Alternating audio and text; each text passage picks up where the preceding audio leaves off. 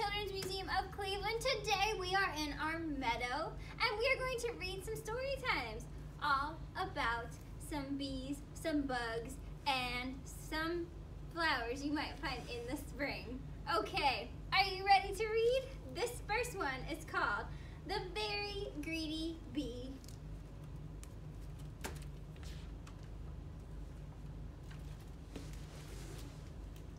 In a busy, buzzy beehive lived a very greedy bee. All the other bees worked hard making honey and cleaning the hive, but the greedy bee spent all day long gobbling up pollen and guzzling nectar. Slurp, slurp, burp, slurp, slurp, burp. The greedy bee wouldn't share his nectar with anyone. He wouldn't even let a tired ladybug sit on his flower. "Find your own flower," he shouted. "This one's mine." And when, one day, the greedy bee found a meadow full of the biggest, juiciest flowers he had ever seen, he decided not to tell anyone. "Yummy," he buzzed. "Lots of flowers, and they're all for me. Wow!" The greedy bee whizzed and buzzed from flower to flower, slurping and burping and growing fatter and fatter and fatter and fatter. At last his tummy was full and he settled down on a big pink flower in a warm yellow sunshine and fell fast asleep. When the greedy bee woke, it was dark. He hurried to fly, but his tummy was so roly and poly that biff, baff, bang, thump. He went down instead of up with a crash onto the ground. "I'm scared," cried the greedy bee, "and I don't know where my home is." When he saw two glowing eyes in the long dark grass, "Eek!" he cried, "a monster is coming to eat me." But it wasn't a monster. It was two friendly fireflies with their bottoms glowing in the dark. "What's wrong?" they asked. "I'm too full to fly," wailed the greedy bee, "and now I can't go home in the dark." "Follow us," said the fireflies, and they set off a long, long journey home. Through the forest of flowers and the squishy mud, over a hill and under the stars trudged the greedy bee. He never walked so far, and he was very tired. "Nearly there," called the fireflies. Then, with a whoosh of the rushing river, "I'm almost home," cried the greedy bee. "It's the stream." And it was, but his hive was on the other side of it. "Oh no," said the greedy bee, sadly flopping down on the grass. "How will I ever get across?" "We'll help you," said the tiny ant with the big leaf. The ant and his friends hopped onto the big leaf and put it in the water. "Jump on," they cried. Helped by the fireflies, the greedy bee and the ants were all splishing and splashing to get to the other side of the stream. "Hooray, I'm home," cried the greedy bee. "Where have you been?" said the other bees. "I overslurped," said the greedy bee. "I would have never made it back home without my new friends if they hadn't been so kind. Now, I'm going to share my best honey with them. Would you like some too?" "Yes," said the other bees. "Let's have a party." Everyone enjoyed a midnight feast of the yummy, runny honey, except for one very sleepy but very happy, not so greedy bee. The end. Okay, my friends, we have finished our first story, and like true Children's Museum story times, we are going to sing our first song. It is called "Do You Like to Buzz?" Now, my friends, if you do know this song, feel free to sing with us. Otherwise, show us your best dance moves. You guys ready? We're ready. Okay. Everybody stand up if you're at home following along. And this song is called "Do You Like to Buzz?" and we're going to sing it twice. And if you want, you can get out your wings like a bee, and you can buzz with us. On the count of 3, everybody. 1, 2, 3. Do you like to buzz? Are you covered all in fuzz? Do you call your hive a home in the garden where you roam? Do you like to make fun of your hive's a little funny? Do you like to buzz? Do you like to buzz? Are you covered all in fuzz? Do you call your hive a home in the garden where you roam? Do you like to make honey? Are your stripes a little funny? Do you like to buzz? Great job singing and dancing, everybody. Give yourselves a standing O as we move on to our next story. Our next story is one of my favorites. It's called Bear Wants More. It's by Karma Wilson and Jane Chapman. If you're at home joining us, I'm going to need your help. We're going to keep saying that Bear wants more, and I want you to shout it out with me throughout the story. Can we do that? Yeah. Excellent. So here we are, Bear Wants More. When springtime comes in his warm winter den, a bear wakes up, very hungry and thin. He waddles outside and roots all around. He digs and he paws fresh shoots from the ground. He nibbles on his lawn till the last blade is gone. But the bear wants more. Mouse scampers by with his acorn pail. Come along, Mouse squeaks, to Strawberry Vale. So up Mouse hops onto Bear's big back. They tromp through the woods for a fresh fruit snack. The berries go sweet and they eat, eat, eat. But the bear wants more. The noon sun glows when along hops Hare. Good day, friend Mouse. How do you do, friend Bear? I'm hungry, roars Bear.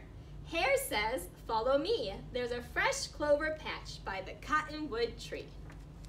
They nibble on their lunch with a crunch, crunch, crunch. But the bear wants more. Badger shuffles by with his new fishing pole. There's a fine fish feast at the old fishing hole. They head to the pond and they sit by the shore. Bear catches fish, but he still wants more. Meanwhile, back at the Big Bear den, wait Gopher and Mole with Raven and Wren. They bake honey cakes, they decorate the lair. It's a springtime party for their good friend Bear. Bear rubs at his tummy, he smells something yummy, and he still wants more. Bear sniffs and he snuffles as a sweet breeze blows. He romps to his home, he follows his nose. His friends yell surprise when he gets to his den, but Bear is so big that he can't fit in. Bear wails, what luck, I am stuck, stuck, stuck in my own front door. Mouse squeaks, poor Bear, he's wedged too tight. Hare tugs, Raven pushes with all of their might. Badger gets a stick and he pries so hard that Bear pops out and lands in the yard. Since Bear is so wide, they party outside and he still wants more. Bear opens presents, he gobbles honey cakes. He eats so much that his big tummy aches. He snuggles in the grass and he snores big snores. He is full, full, full, but his friends want more. The end. Thank you so much for those who helped me at home telling me how much Bear still wants more. We're going to do one more song together before Miss Casey reads our final story. So everybody can stand up. And for this one, you need your 5 fingers out. I'm going to grab my song sheet. So this song is called 5 Busy Bees. And you can act it out with us at home, or if you already know it, you can sing along too. So it goes 5 busy bees on a lovely spring day. This one said, let's fly away. This one said, we'll drink some nectar sweet. This one said, there's pollen on our feet.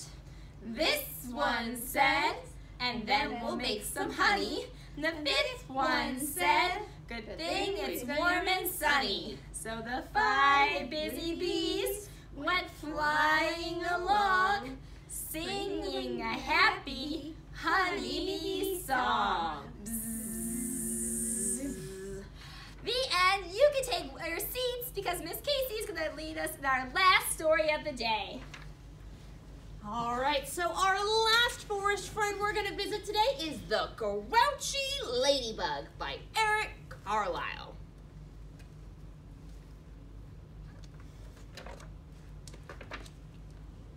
It was night, and some fireflies danced around the moon.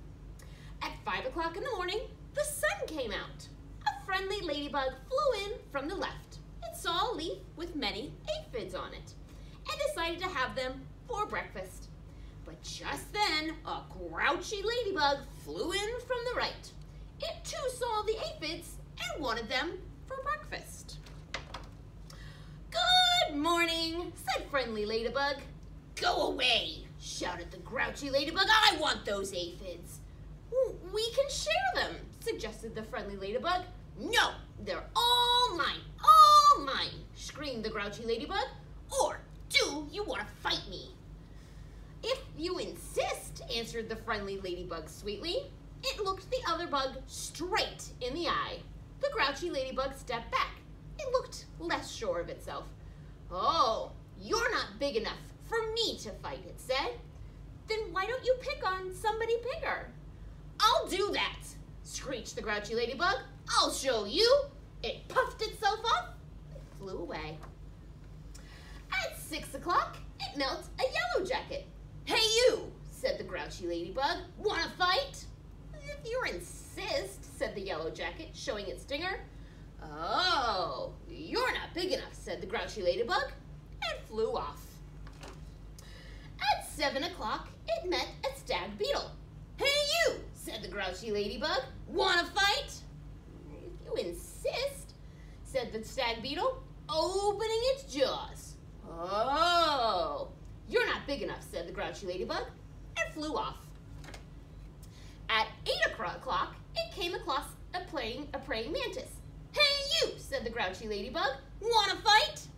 "If you insist," said the praying mantis, reaching out with its long front legs.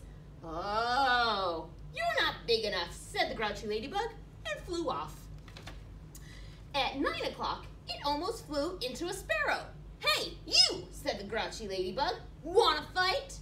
"If you insist," said the sparrow, opening its sharp beak. "Oh, you're not big enough," said the grouchy ladybug, and flew off. At 10 o'clock, it saw a lobster. "Hey, you," said the grouchy ladybug. "Wanna fight?" "If you insist," said the lobster, stretching out its claws. "Oh, you're not big enough to fight," said the grouchy ladybug, and flew off. At 11 o'clock, it bumped into a skunk.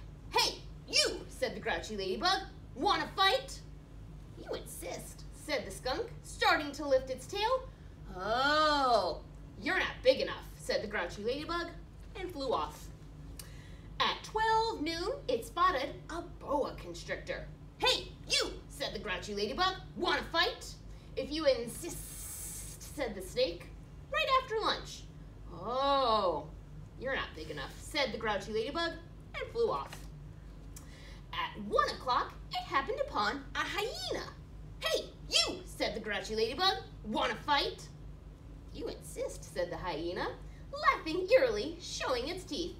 "Oh, you're not big enough," said the grouchy ladybug, and flew off. At 2 o'clock, it met a gorilla. "Hey, you," said the grouchy ladybug. "Wanna fight?" "You insist," said the gorilla, beating on its chest. "Oh, you're not big enough," said the grouchy ladybug, and flew off. At 3 o'clock, it ran into a rhinoceros. "Hey, you," said the grouchy ladybug. "You want to fight?" "If you insist," said the rhinoceros, lowering its horn. "Oh, you're not big enough," said the grouchy ladybug, and flew off. At 4 o'clock, it encountered an elephant. "Hey, you," said the grouchy ladybug. "Want to fight?"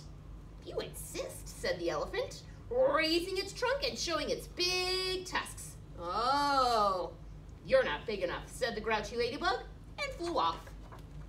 At 5 o'clock, it met a whale. Hey, you, said the grouchy ladybug, want to fight? But the whale did not answer at all.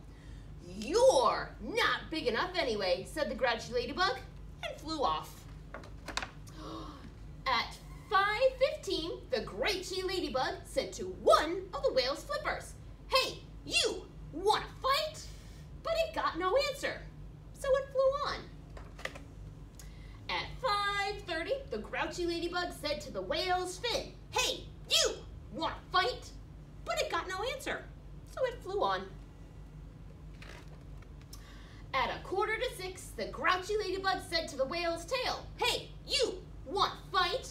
And the whale tail gave the grouchy ladybug such a slap that it flew across the sea and across the land.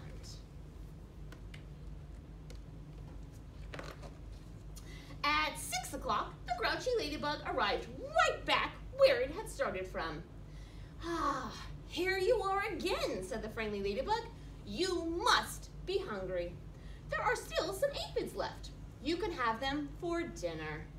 Oh, thank you, said the wet, tired, and hungry ladybug. Soon, all the aphids were gone. Thank you, said the leaf. You're welcome, answered both ladybugs, and they went to sleep. The fireflies, who had been sleeping all day, came out to dance around the moon. The end. Thank you so much for joining us for our very special story time here in the meadow. Don't forget to check back to the website, cmcleveland.org, for more videos while you guys are at home. Thank you again for joining us. We'll see you again soon.